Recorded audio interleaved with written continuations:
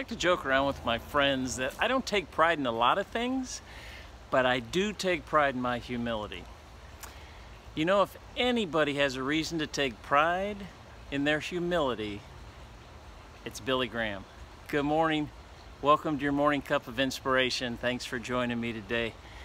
Yeah, Billy, as many of you know, has passed away, and I just wanted to echo what Dan said the other day, just as we finish out this week, what an incredible man of God Billy Graham was. And out of all the characteristics that I could think of that I am most impressed with of Billy Graham, it's got to be his humility. When you think about the millions and millions of people that he ministered to, and the way he remained so humble. I was watching an interview this week, and the interviewer asked him a question, and his response was, "When I get to heaven, the only thing I want to hear is one voice saying, 'Well done, thou good and faithful servant.'" And of course, we all want to hear that. And you know, in my flesh, I think I should hear that, right? But listen to what Billy said after he completed that sentence. He said, "I don't know if I'm going to." Billy Graham is not sure if the Lord is going to say, "Well done, thou good and faithful servant."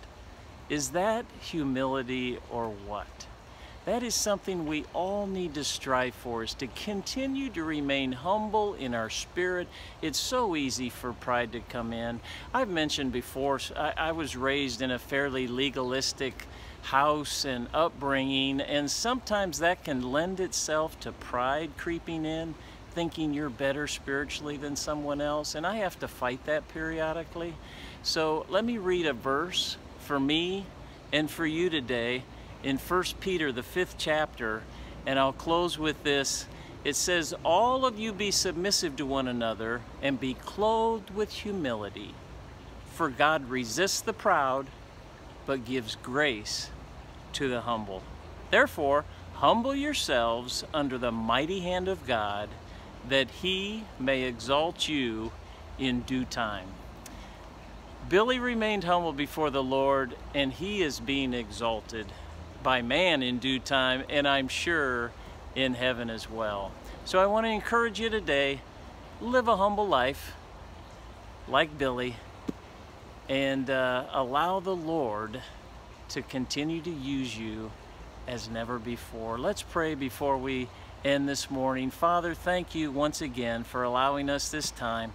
We ask you, Father, to work on each of our lives, God, that we would remove pride, and that you would allow a humble spirit and humility to take over our lives, God, that it would have impact on everyone that we meet, everyone that we run in touch with today, God. We thank you for it in Jesus' name. Amen. Thanks for joining me for that morning cup of inspiration, and we'll see you next time.